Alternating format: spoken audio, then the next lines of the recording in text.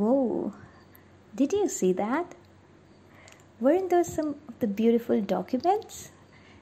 And now you must be wondering, how did I make them, right? So I just made use of MS Word word processor. That is, I want you to know that this word processor is not just a simple text editor, but you can do much more things in that. For example, you can edit your text, you can format the text and print the text as well. When I talk about MS Word word processor, you can add different types of components to your document. That is not just the simple text, but you can also add some shapes, symbols, tables, charts and graphs. Along with that, you can also add numerous styles and design to your document. So here I am once again welcoming you to a new topic, that is tools of word processor. Now in this video, I'm going to talk about different features of word processor. Starting with, I'm going to tell you as to how you can cut and paste in your document, and you can also duplicate the text in MS Word. So without further ado, let's get started. So now here you can see that I have written some steps for creating a mango shake. But wait, what? These steps are not in a proper sequence, right? So I'm not going to erase them and write them again. What I'll do is I'll just make use of the feature called as moving the text. So for that, I will simply move my third step to a suitable place where it should be. So for that, I will first select my text. Now I will go to the cut option on the clipboard, and you will see that my text will disappear. It will go to the clipboard temporarily. And now I'm going to place my cursor to that point where I want to insert that text. So I will click here at the end of the first sentence. I press the enter key, and now I'm here on step number 2, and that is where I'm going to paste my text. So again, I'm going to go to the clipboard group and click on paste option. So see, it has been pasted. Now you can just delete this extra number, and once you do that, automatically the steps will be sequenced. The numbering will be correct. Likewise, I'm going to change the place of my 5th step, which is add some milk and sugar, by clicking and dragging. And now I'll make use of the keyboard shortcut, that is Ctrl X. The moment I'm going to press Ctrl X, you will see that my text will disappear. See? And now I'm going to place my pointer at the place where I want to add that step. So here I want my text to enter. So I pressed the enter key and I pressed Ctrl V. So now doing the necessary changes to sequence the steps. So here the steps are, that is how you can actually move your text from one place to the other. Now let us suppose that you want to write the steps to create a milkshake. So for that, instead of writing the entire step, all the steps once again, what we'll do is we'll simply copy the first line. Okay, I'll select it, and now in place of cut, I will select the copy option. Copy option, what will do? It will copy the text to the clipboard temporarily, and now place the pointer wherever you want to paste, and now you can just press Ctrl V from the keyboard for pasting it. Now we just have to change one word, that is from mango we can change it to milk. So there you have the heading of creating milkshake, right? And now since we know the steps for creating milkshake, so what I'll do is I'll simply copy all the steps, because more or less the steps are same. We just need to change a few things here and there. So for that, again, I've copied my text, and now I will just scroll down, bring my pointer to a new line, and then I'll simply press Ctrl V. So now what I'll do is I can simply make the necessary changes in it. That is, I'll erase mango and I will write take a glass of milk. Now I'm not going to change the entire text for you. That is for you to practice. Okay. So now moving forward, next let's see what is there. The clipboard. So like I said, that whenever you cut or copy the text, it automatically goes to the clipboard and gets stored there for some time.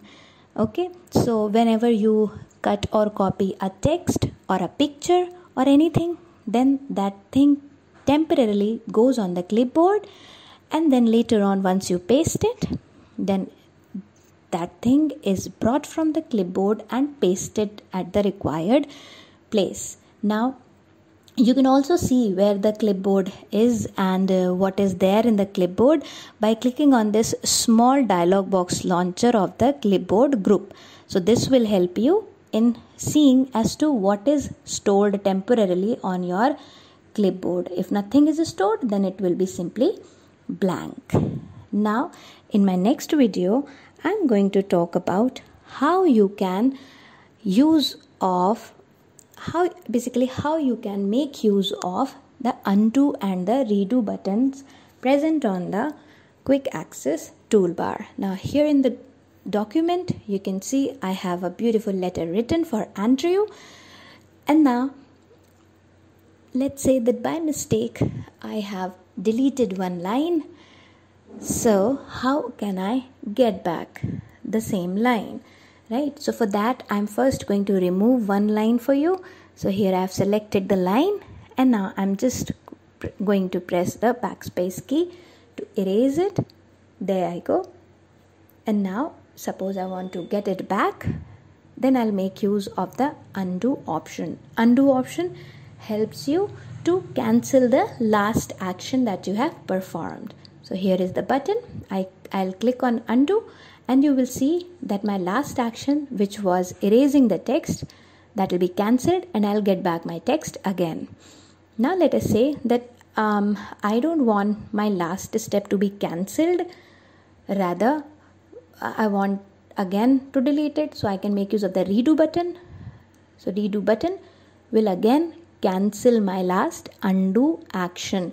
So that is the difference between your undo and redo buttons. Next, moving forward, we have a beautiful feature of MS Word, that is spelling and grammar tool. So this tool helps us in identifying all the spellings and grammatical errors that are there in our document, and it is very easy to find them. Why? Because all the grammatical errors are indicated by a green wavy line or a blue wavy line, and all the spelling errors are indicated by a red wavy line. And how does this option work? So for that, have a look at the next clip. So in my next clip, as you can see, I have written a letter, but there are certain mistakes, right? So these spelling errors are highlighted with red wavy line, as you can see as of now. So what I'm going to do is, to fix it, we need to click on the beginning of the document, then go to the review tab, go to the spelling and grammar. Now the spelling and grammar dialog box appears. Right now you cannot see spelling and grammar dialog box because of some technical errors. So but then the spelling and grammar box appears, and one by one it highlights all the spelling mistakes, and it also gives you the suggestion for the correct spelling. So what you can do is just keep on selecting the correct spelling from the suggestion box and click on change once. So likewise, when you do this, automatically all the spellings will be corrected. See, right now I'm clicking on the change one option, and automatically all my spellings are being corrected. So that is how you make use of the spelling and grammar tool. Now the last topic for this video is Thesaurus. Thesaurus is another tool in word processor which helps us in finding a list of synonyms and antonyms for any word. Okay, so that means if you want your document to look more impressive, you want to use more nice words, so what you can do is you can make use of this Thesaurus option, because it has a lots and lots of antonyms and synonyms available in it. All you should know is that MS Word has its own dictionary in which all the words are stored. Okay, and let us say that you want to add your few words. For example, Hindi names are not there in MS Word dictionary, so whenever you write a Hindi name, it gives you a red wavy line, which means that this word is not present in the MS Word dictionary. So in order to add that, you can just follow the simple steps which I'll show you in my next video. And now this brings us to the end of my video. I hope you had a lot of fun and you could learn from this video. Last but not the least, you can see a nice letter in front of you where all the words are glowing like candle. So you must be wondering, how did I do that? So this again leads you to my next upcoming video. So stay tuned and don't forget to subscribe to my channel. Thank you so much. Stay safe.